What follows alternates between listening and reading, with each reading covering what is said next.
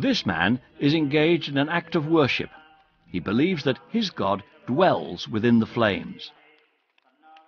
This group of worshippers find their spiritual fulfillment through the medium of stone. They believe that divinity exists within the stone idol. Both the fire and the stone worshippers are examples of the numerous sects that exist within the Hindu religion.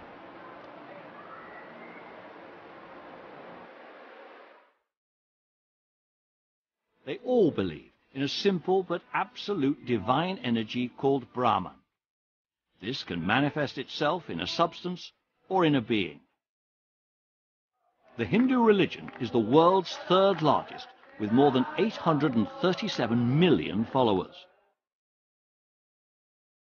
Older than Christianity, older than Islam, it is indisputably the world's earliest organized religion. Known to its followers as the Eternal Faith, or Sanatana Dharma, it is essentially a henotheistic religion, which is one that recognizes a single God, but also recognizes other gods and goddesses as manifestations of the Supreme God. In practice, however, it has evolved over many millennia to the worship of a trinity of supreme gods: Brahma, the creator of the universe; Shiva, the destroyer; and Vishnu, the preserver. In much Hindu worship, it is Vishnu who is thought to be eternal and keeps the balance between good and evil. Whenever that balance is upset, he incarnates on earth to restore harmony. It is believed that there will be 10 such incarnations. So far there have been 9. The 10th is yet to come. It is the 8th incarnation, however, who has been elevated to the highest place in the Hindu pantheon of gods. His name is Krishna. The similarities between the lives of Jesus and that of Krishna have led some academics to speculate that the Gospel's description of the life of Jesus are in fact based on the much earlier story of Krishna. Yet another theory is that Krishna could be the father referred to by Jesus in the Gospels. Naturally, many Christians regard this as close to blasphemous. However, there are others who see no such conflict between the two views. Pankaj Angridasa is one of identical twins who originally came from London but now lives in India. They still retain many of their basic Christian beliefs, but are now devout Hare Krishna monks. Sometimes people ask us, how come you come to India? You left your culture, you left your faith, you come from a Christian background, how come you come in and worshiping Krishna? I say, no, we haven't changed our religion. We haven't changed our faith specifically. We're still worshipping God.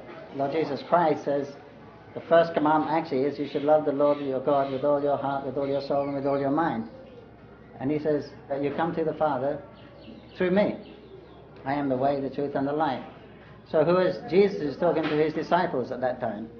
In other words, Jesus is Guru for his disciples. In other words, you can only go to God if you need Guru. And Jesus is acting as Guru because he's saying that I am the Son of God. So practically everyone is a son of God. Jesus was a very pure son, and we consider him a Shakti-based avatar. We adore Lord Jesus Christ. His mission was to preach love of God. But also he told his followers and others, he said, there are many things to know, but you're not able to hear them yet. Bhakti Raghua Swami originally trained to be a Roman Catholic priest, But as his belief in God evolved, he decided that Christianity could no longer fulfill his spiritual needs. It was then that he became a devotee of Krishna through the inspirational teachings of Srila Prabhupada. We talked to him at the Krishna Temple of West Virginia. In Christianity, we have what is described as the mystery of the Trinity, isn't it? Father, Son, and Holy Ghost, which I could not really understand very much when I was younger. When I came to Krishna consciousness, we can all clearly understand this mysterious Trinity of the Son, Father, Son, and Holy Ghost. So the Son of God is actually personalities like Lord Jesus. All of us actually are sons of God. He is exemplary in that he became, the ideal Son of God. And then the Father, Krishna says, Pitaham. He is the original Father. Aham sarvasya prabhavo. The source of everything material and spiritual. So Krishna, he is the Father actually of Jesus. He is the Father of all living entities. And the Holy Ghost is actually Paramatma, Super Soul, who is present in the material world, in the hearts of all living entities, and actually in every single atom. So in this way, the all-pervasiveness of God is that aspect or feature of what we call Paramatma, or Super Soul. Such is his devotion to Krishna that he lost a leg fighting robbers who were trying to steal idols of Krishna from a temple in Mayapur. It is probably the heroic feats of Krishna, coupled with the many miracles he was reputed to have performed, that make Krishna the most popular of all Hindu gods.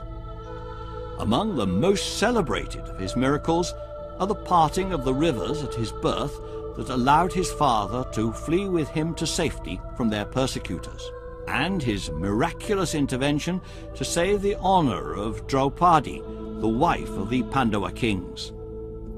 Perhaps the greatest feat of all was the annihilation of the vastly superior Kaurava army by the small Pandava army. The result of this, according to the legend, was to save the world from the forces of evil. This and many other of Krishna's heroic exploits are chronicled in the epic poem, the Mahabharata.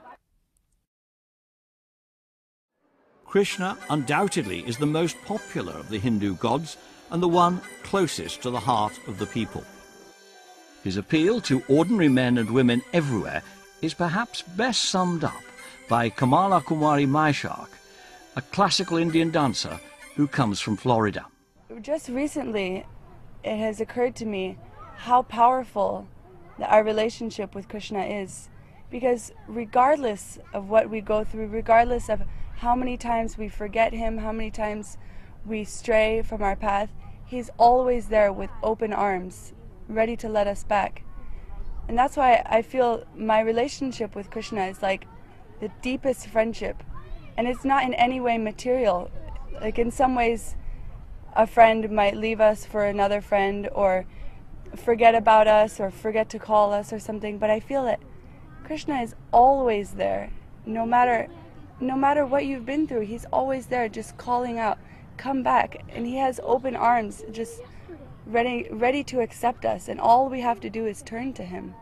And it's such a simple thing to just be able to tell him, Krishna, I'm here.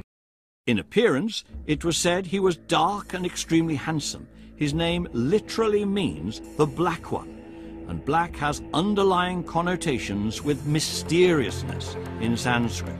He remains to this day shrouded in mystery, an enigma, perhaps a human being, perhaps a god incarnate. Whatever the truth, it is an undoubted fact that he has abided in the hearts of millions for over 3 millennia. The noted writer Swami Harshananda said of Krishna, "If a person can effect such a profound impact on the Hindu race, affecting its psyche, its ethos, and all aspects of its life for centuries, then he is no less than God." That is a view that is held by many devotees and converts worldwide. Nathaniel Clark, now known as Sikhi Mahiti Dasa, a disciple of Srila Prabhupada, the founder of the Hare Krishna movement, had this to say. I was born in America in 1955, African American, so not your typical person whom you would think would believe Krishna is God, coming from American community, not just American community, but coming from the sometimes referred to as African American community or Negro community. But my background, of course, is my parents were Christians. And of course they follow the Bible, and the Bible has good information, but there wasn't enough information for me. I can remember going to church and asking quite often, why was I born in this family? Why wasn't I born in a more opulent family? For instance, why wasn't I born in Bill Gates' family? Of course I didn't ask that at the time, he didn't exist. Or why wasn't I made more handsome? Or I would ask even, what does God look like? And of course, Christian priests would say, nobody knows, you're not supposed to ask those questions. God is spirit, he's beyond your knowing, you just have to accept these simple things. But it wasn't enough for me. But still, I was so curious. My brother and I would always ask, but we couldn't find. We looked at Quran, we looked at Bible, and we would just speculate and really, really wanted to know. So finally, he graduated from high school, went to college, and when he was coming back one day, somehow or another, he came in contact with the devotees on Harinam, and he brought back a Back to Godhead magazine, and he told me, he says, you won't believe it. Read this. So immediately I said, even though I told him, I said, go get more books, find more books. So he bought Prabhupada's Bhagavad Gita, was sold in a bookstore at that time. And even though I couldn't read, Krishna, Arjuna, because I didn't know Sanskrit and all those little kind of words, but I could jump through it enough that I could understand what was being said. And after a year of reading, I didn't live near a temple, but after a year of reading, I finally graduated from high school. It was in my first year of college. I finally decided that I wanted just to devote my life to serving Krishna. Amongst many former Christians, there exists a common belief that while Jesus Christ was the sublime prophet, it was Krishna who was the spiritual father. Krishna, then, is a religious icon, venerated by generations of Hindus. Yet there are many, especially among the educated classes, who doubt his very existence and regard the whole thing as somewhat of an ancient myth. There is now, however, compelling evidence to suggest that Krishna was no figment of the imagination, but a being who actually existed here on earth. His miracle performing may be disputed, his divinity even, but not, it seems, his existence. Krishna was born at least 14 centuries before Christ. Estimates of his actual birth vary from 14 centuries to 57 centuries BC.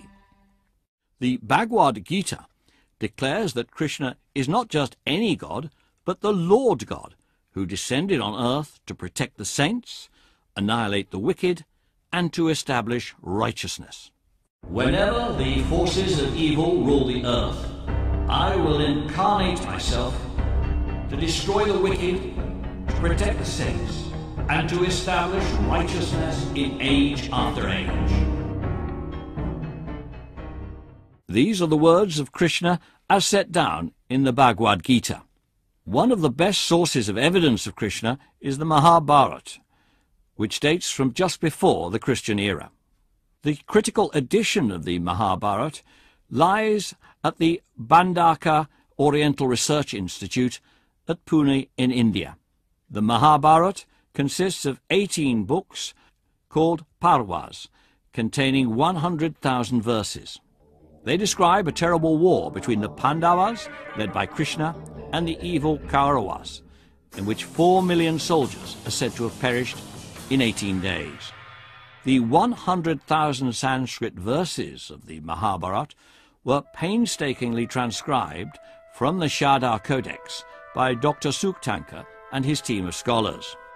But could such a war have taken place so long ago? And did Krishna really exist? Some of the key sites referred to in the Mahabharata are Hastinapur, the capital, Kurukshetra, where the war was fought, and Indraprastha, or Delhi as it is now called. Dr. Lal is probably India's best-known archaeologist who excavated Hastinapur over 60 years ago. Two extremely divergent views about the historicity of the Mahabharata.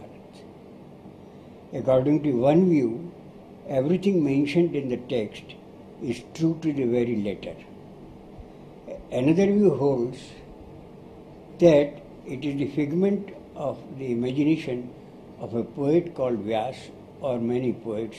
Actually, all this confusion is because the text is not contemporary with the event. That an advanced civilization did exist, at least as long ago as 1500 BC, is borne out by the discovery of various artifacts and a planned town by Dr. Lal and his team.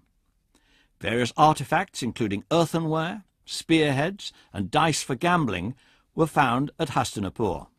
Evidence of a great flood that destroyed Hastinapur was also found, which caused the capital to be shifted to Kausambi, as narrated in the epic.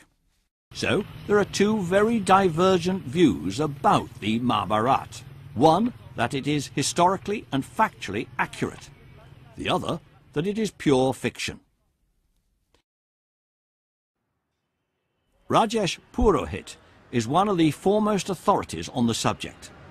To understand the authenticity of what has been narrated in the Mahabharata, we made an exploration of the data that we have pertaining to the river Saraswati, which is again a controversial river, because most of the scholars they believe that it was a mythical river. Interestingly, the data that we have today, it tells that it was a mighty river, virtually existed and produced a mighty civilization. We are coming across with both on the banks of river Saraswati on the north as well as on the south, the southern river, the Drishadvati river, antiquities almost pertaining to the time of Indus Valley civilization as well as pre-Indus Valley civilization. If you take the river's journey from the Himalaya to the Kutch or to the Arabian Sea, the journey is almost 1600 kilometers, and you are having 1200 archaeological sites all along the Saraswati. So these are important data which gives you an insight that you think twice before you say that Mahabharata is a myth.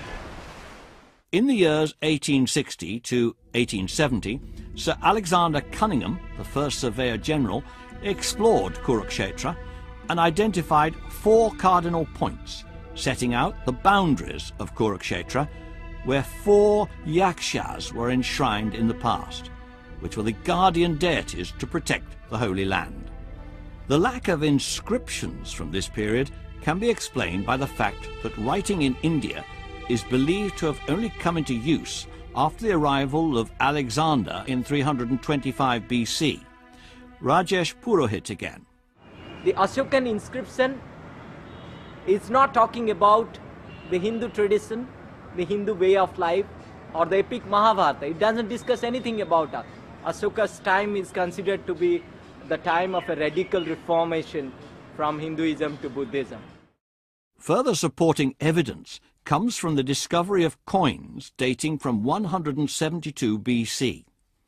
These were issued by the Indo-Greek ruler Ogothocles in present-day Afghanistan, which show Krishna on one side and Balarama on the other. In the 1850s, this column was discovered. It was erected by the Greek ruler Heliodorus in honor of Krishna. This has been dated to being from 113 BC. Further evidence is found in the later inscription of Pulakeshini II from Badami, and this calculates the date of the Mahabharata as 3131 BC. It is, however, the oral and living traditions in India which have preserved the Mahabharata for posterity in the original Sanskrit. This oral tradition of India is echoed by these ladies from Sakori, who are chanting the 1,000 names of Vishnu from the book of the Mahabharata in the original Sanskrit. Rajesh Purohit had this to say.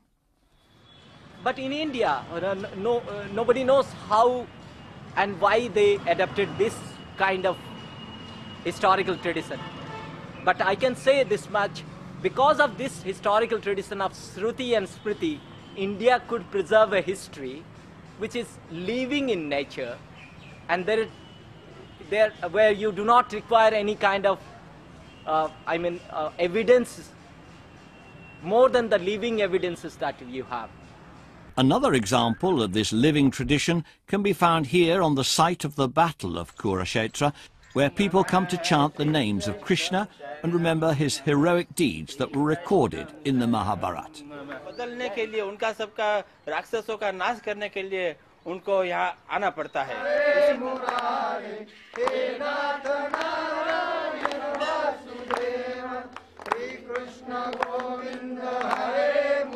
Legend even holds that this banyan tree was witness to the knowledge imparted by Krishna on the battlefield. Hundreds of miles away, the living tradition of India is reflected by these Hindus, who remember the Ganges River every sunset as a giver of life and a destroyer of sins, and worship it at Varanasi as part of their daily prayers, as they have done for thousands of years. In the blazing heat of the Indian summer, the yogi Shivnath performs remarkable acts of penance in honor of Krishna. Shivnath has decided to forego the pleasures of mundane life and come into the fold of sadhus. Shivnath's ancestors have done similar penances here. Traditionally, this has always been considered as the place which belonged to one of the heroes of the battle called Kara, as told in the Mahabharata. Ramprasad Birbal, who also lives here, finds many bones washed up from beneath the soil and believes that these belong to the warriors who perished in the battle. This Hindu tradition extends across the whole of Southeast Asia, from Thailand, Cambodia and Laos, right up to Java, Bali and Indonesia.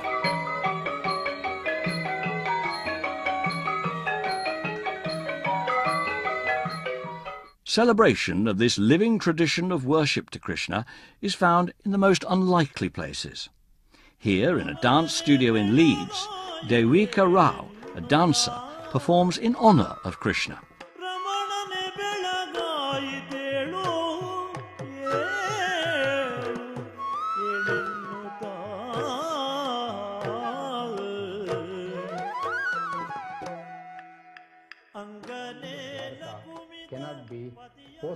S.R. Rao is India's foremost marine archaeologist. When I demolished a modern building, some temple of Vishnu of 9th century came to light below the building. This prompted me to take further deeper excavation, and ultimately I came across a 15th century BC settlement.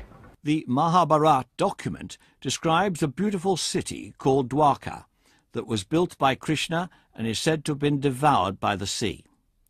Modern-day Dwarka lies off the western coast of Gujarat, and even today people there celebrate the living tradition of Krishna worship.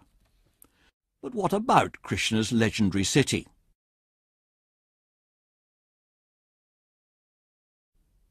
Recently, marine archaeologists from the National Institute of Oceanography discovered an entire city under the western coast of Gujarat near Beit Dwarka.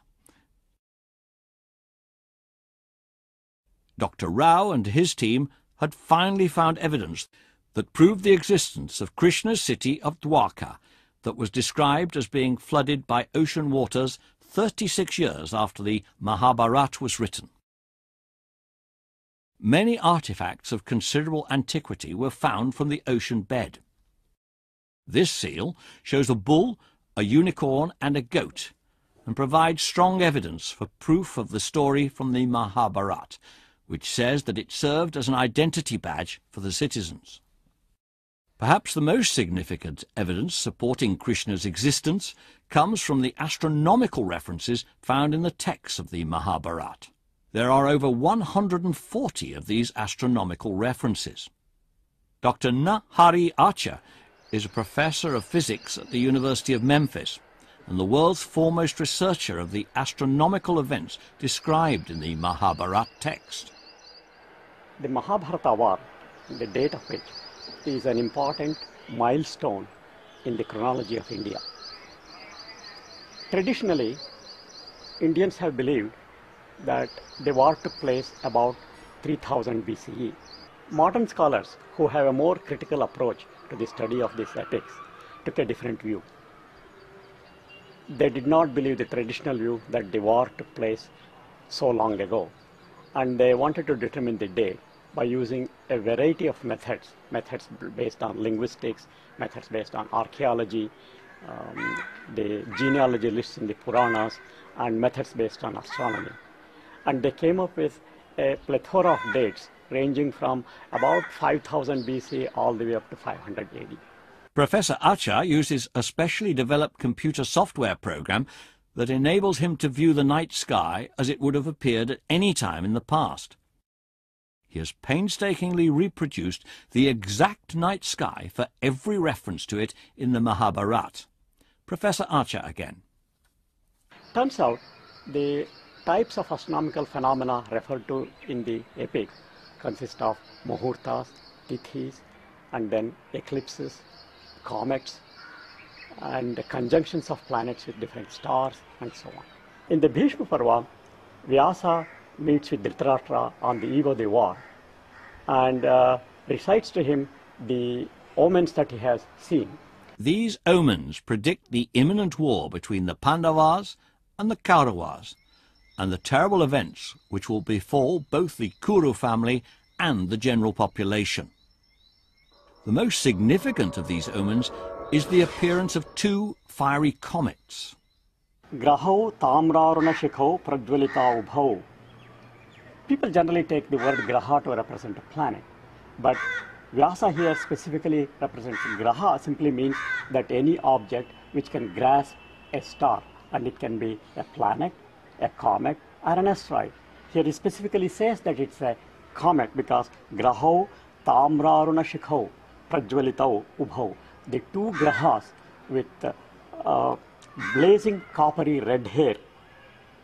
No planet has blazing coppery red hair, it's only the comets which have that. So Vyasa specifically refers to graha, in comets as graha. Then I felt that convinced that the verses in Bhishma Parva are really not incoherent, inconsistent, contradictory, but in fact they form a very consistent set. Professor Acha has identified further astronomical references in two of the books of the Mahabharata, namely the Udyoga and the Bhishma Parvas. Again, these were regarded as omens of imminent disaster. These were when Saturn was at Aldebaran and Mars performed a retrograde motion near Antares. Now the astronomical events which are common to both Udyoga Parva and Bhishma Parva are these. Saturn is at Aldebaran. Mars has performed a retrograde motion at Antares. The lunar eclipse in the month of Kartika, which occurs at Pleiades, is followed by a solar eclipse near Antares. So I searched for the years between 3500 BCE to about 500 CE, a range of 4000 years. In this, there are 137 such conjunctions where Saturn is at Aldebaran. Here we see Saturn's transit at Aldebaran. It is an event which is even today considered by Indian astrologers to be associated with great wars and violent events.